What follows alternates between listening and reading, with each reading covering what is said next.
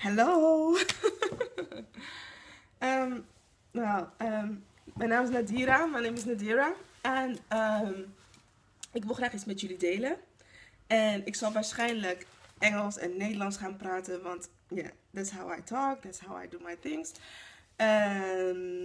Dus raak daar niet van ondersteboven. Of just bear with me, oké? Ik wil graag iets delen met jullie. Het ligt op mijn hart. Er ligt al zoveel dingen op mijn hart, al maandenlang. Dus ik dacht, nou, ik ga er nu echt maar gewoon even voor zitten. En ik ga even het een en ander met jullie delen. Nou, ik begin gewoon bij A. Ik ga een gedicht met jullie delen. En it's about the woman's worth. En waarom ik het hier eigenlijk met jullie over wil hebben is... nou, zoals jullie weten ben ik al bezig met de stem van de vrouw, waarin ik graag de verhalen van de vrouw eigenlijk een platform wil geven. En to encourage ladies, om hun te bemoedigen, te inspireren, maar ook bewust te maken van hun identiteit, bewust te maken van wie ze zijn en de keuzes die ze maken en hun eigen waarde en zelfrespect. En gisteren hadden we een rehearsal en it was so good, I just so enjoyed, it was so nice.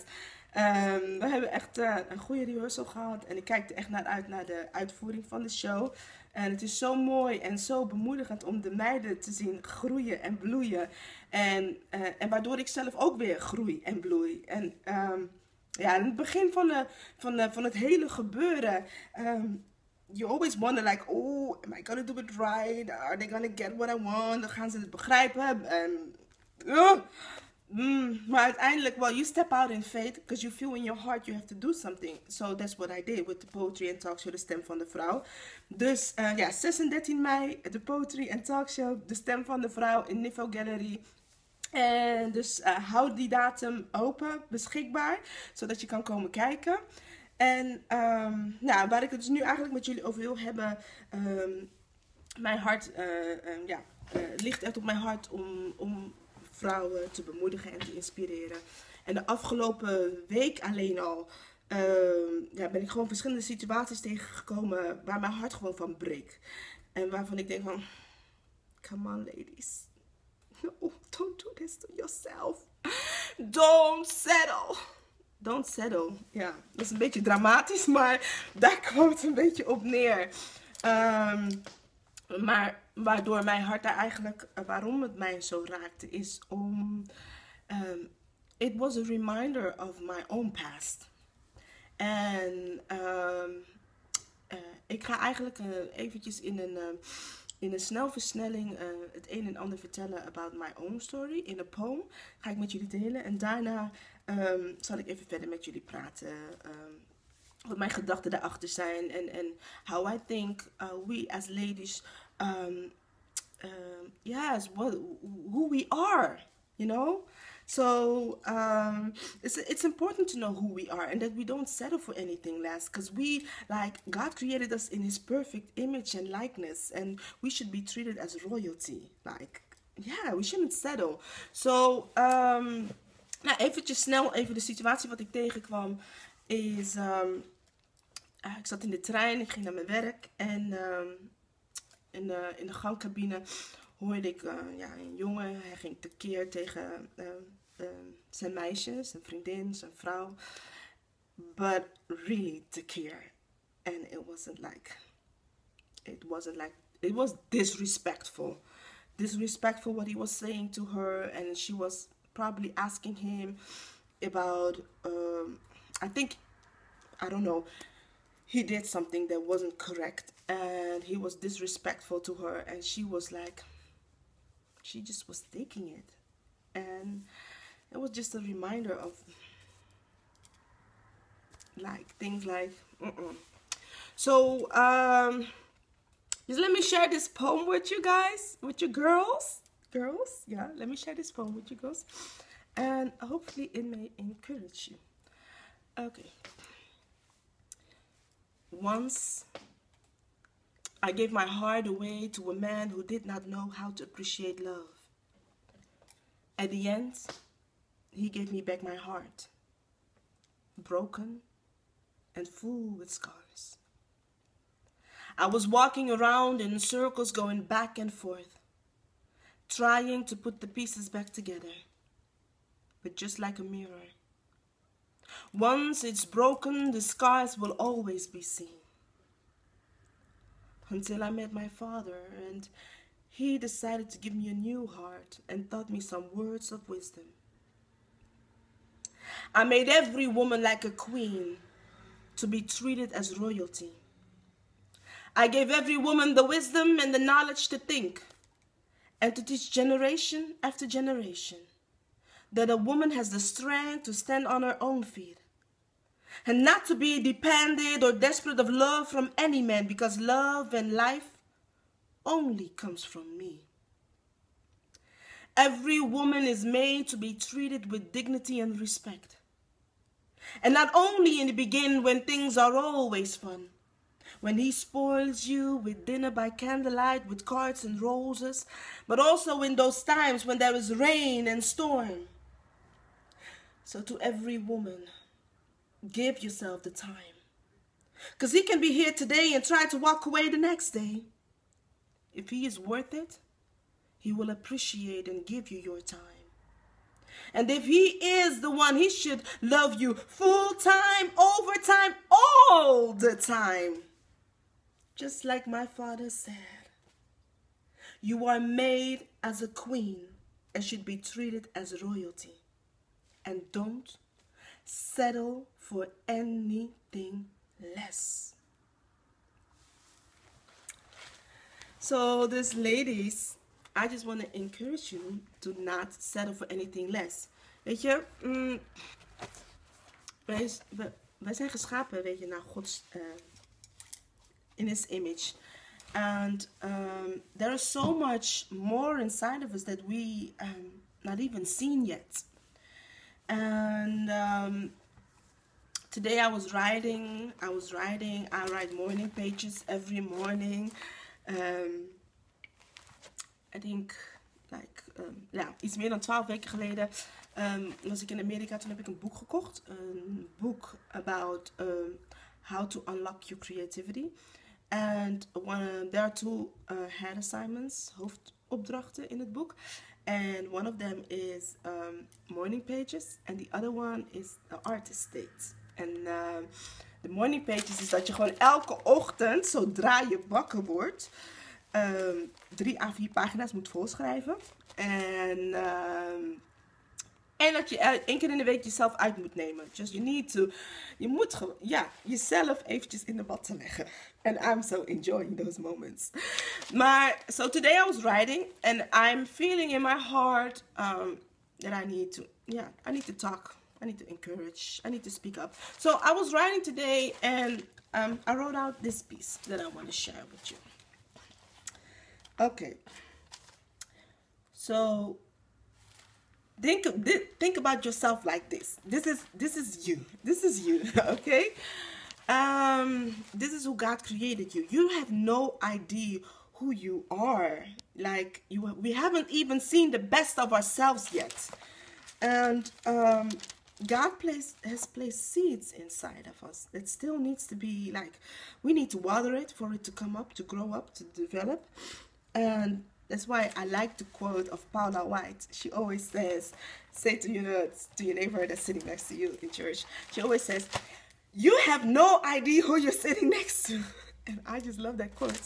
You have no idea who you're sitting next to. And that's how we should look at ourselves. Like the world, the people around us, they haven't seen anything yet. They have no idea who they're sitting next to. And that's how we should look at ourselves. And the world, nobody hasn't seen the best of ourselves yet. So I know I haven't seen the best of myself yet. And there is still so much inside of me and inside of you that is growing and developing as for it to come out. And the question is, what are you watering your seeds with? So you have seeds inside of you, but what are you watering it? Are you watering it at all? Are you watering it at all? And are you eating yourself up with toxic emotions, words, gossip, envy, bitterness and unforgiveness? Or are you investing in yourself for your soul to prosper? For me, it is important to read the Word of God, to water my soul with the scriptures. And are you encouraging others? Are you motivating others? Are you building others up? Are you forgiving and letting people go that are not adding to your growth? And what are you saying to yourself? What are you believing about yourself? And can you forgive yourself from your past mistakes and choices that you made? Yes, what are you saying to yourself? That's so important. I know I had a season that I was like, sometimes I was very hard on myself. And it wasn't like it wasn't beneficial for my growth, for myself. So it's important. What are we saying to ourselves? What are the words that we speak to ourselves? Are we allowing these negative thoughts and words inside of us? And well, my medication, the words for me is like the scripture. I need the scriptures. Yes, I really need the scriptures to build myself up. And the Word of God is not boring. It's not boring. And there are always revelation after revelation after revelations in the words. Okay, so here we were. What are you saying to yourself, and what are you believing about yourself? And can you forgive yourself from your past mistakes and choices that you made? And or are you blaming yourself for the wrong choices that you made? And how are you looking at yourself in this moment? You may not be there where you want to yet, but can you be thankful for your current situations, for your current situation? Can you be thankful with the little things? God says, be thankful with the little things. And when we are thankful with the little things, then later on, He will give us more. Because if we cannot even be thankful with the little things, how are we going to expect to have more? So we should be thankful for the little things that we have and trust God that He's going to bring us through this. And can you rejoice and stop complaining about your situation if you are in a situation that you don't want to be right now? So, yes, even tot hier, that's what I wanted to talk about. Like, ladies, there is so much inside of us that we haven't even seen yet. And what are we doing? What are we doing to develop that, you know? Are we investing in ourselves, in our relationship with God? Are we giving Him space to work out the gifts that He placed inside of us? Or are we out there going on and doing our own thing? Because our own will, like, blocks God from doing His work. Can we be humble? Can we lay down our own things and say, you know, God, here I am.